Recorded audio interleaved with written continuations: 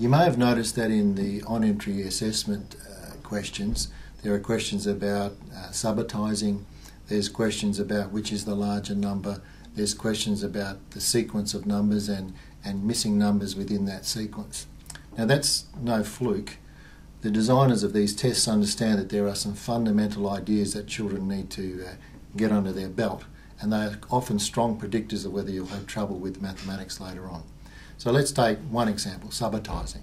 Now subitising simply means that you can look at a glance at a pattern and be able to say it without counting.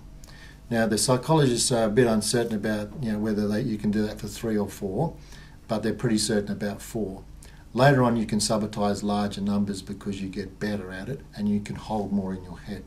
So this game here is designed for one purpose. It's designed for people to look at when children spin this 3, are they counting 3 or can they actually see 3? So in this game here you spin, and if it's rain you go down the downpipe. It's basically an incy-wincy spider game. If it's sunshine you move up. But if I was talking to a parent or an educational assistant, I'd want them to note whether my children have to count that 3 or whether they can see that 3.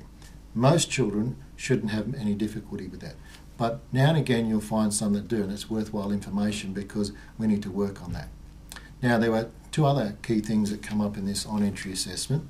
One is that number sequence and knowing where the missing number is, and we've looked at a game, the one about the dinosaur game, focused on that idea.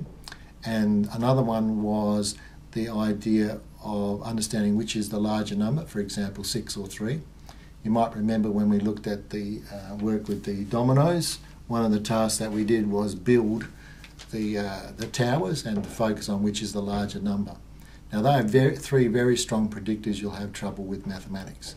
Another strong predictor is your working memory, and that's a much larger topic.